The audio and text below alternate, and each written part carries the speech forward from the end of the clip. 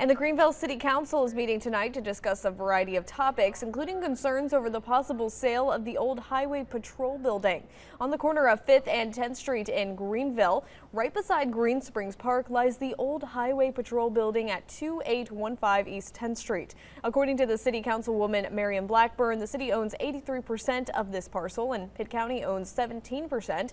The land has a tax value of about $1.8 million. The meeting is in place to discuss if they should sell or keep the building. To demolish it would cost around $150,000. The city of Greenville refuses to comment prior to the meeting.